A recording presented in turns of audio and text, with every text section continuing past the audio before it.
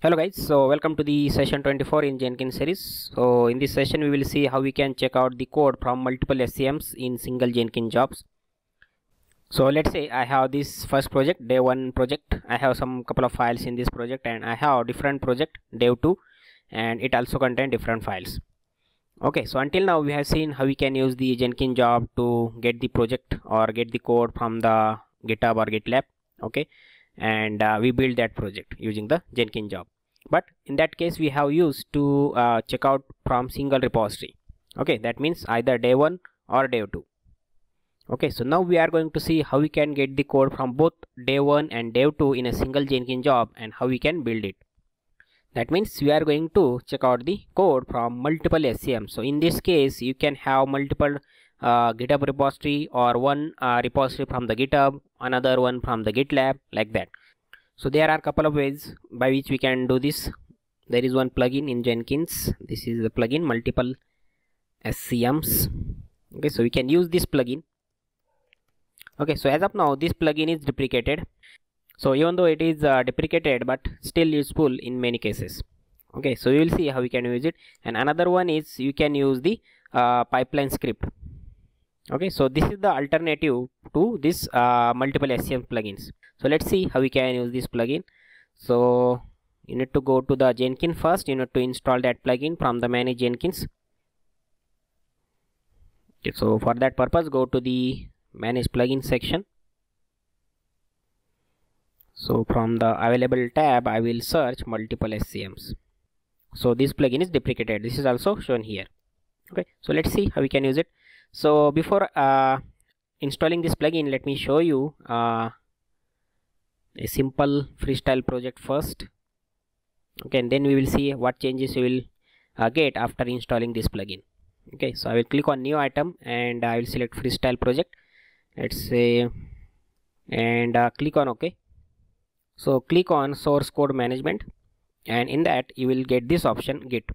Okay, so we are not getting the multiple SCM option over here. So if we install this plugin, then we will get that option.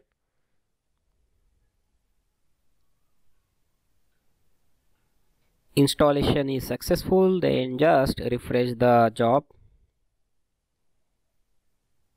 Okay, so now we are getting this option multiple SCMs. So I will select that option. Okay, I will click on add SCM, then Git. So first I will give the repository, that is the day 1. Okay, and in this I will give the branch as main, right? I don't have the master branch in the GitHub, so my branch name is main, otherwise it will give you the error. Okay, so main branch from the day 1, and another one we are going to add, that is also Git. So this is my dev 2.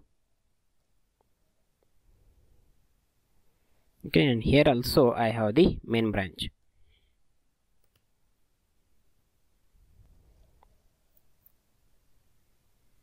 Let's just print some statement over here. Let's say click on apply and save. So I will click on build now button. So let's see.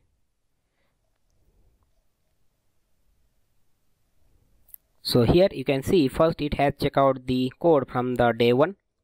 Okay, and main branch it has used, and once it is done it has checked out the day 2, right? So code from the main branch. Okay, so if we check the workspace for this, so currently it is showing readme and test.java. So in day 1 we have this file, and in dev 2 we have readme and test.java, but it is not showing the file from this. Okay, because when he check out the code from the dev 2, it has overwritten the code from the day 1 in the same workspace. Okay, so once day 1 checkout is done, that file is available here, but after that it has checked out the code from the dev 2. That's why it has overwritten that code or overwritten that files. Okay, so what we can do is I will go to the configure again, and let's try to check out these files to different directory.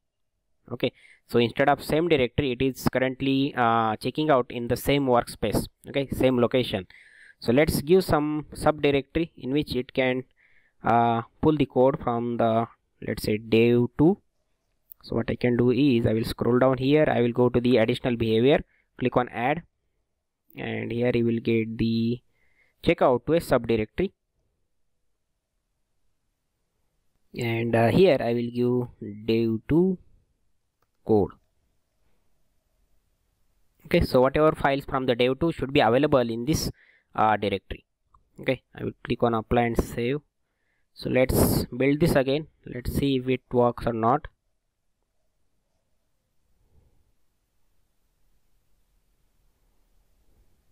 Okay, this is done. So I will go to the workspace location again. Okay, so I have this file new feature xyz, which is from the dev1. Okay, this is available here, and in the dev2 code these two files are available. Okay, that means I have successfully get the project, means code, from multiple SCMs, mean multiple repository from the GitHub. Okay, and I can reuse the files in my single project.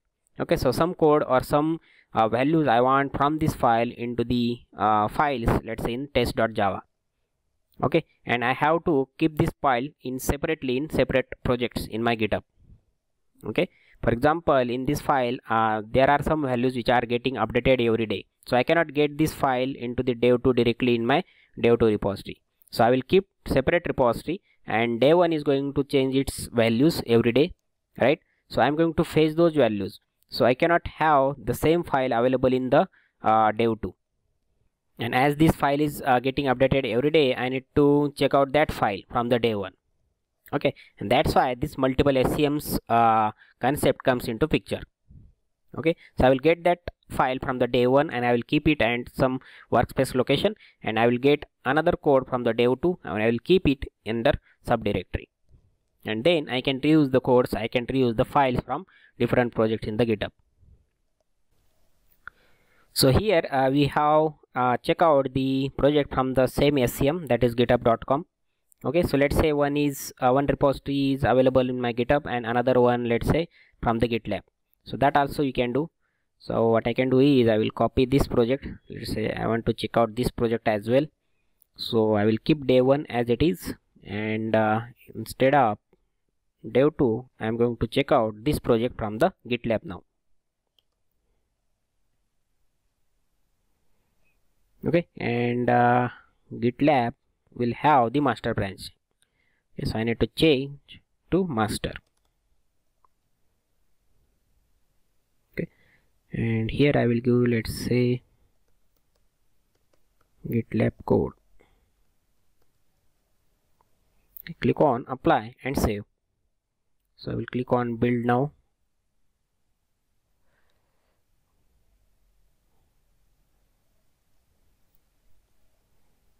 Okay, so it is completed. So first it has check out from the dev1, and once it is done, it has check out the code from the GitLab test.git repository. So let's verify the workspace. Okay, so we have this subdirectory. So this is from the dev1, and in the GitLab code we got the file from that GitLab repository, which are available in this repository project. So that is all for this session, guys. How we can use the pipeline script for the same purpose that I will show you in the separate session. So try to use this plugin and let me know if you face any issue in this. Thank you.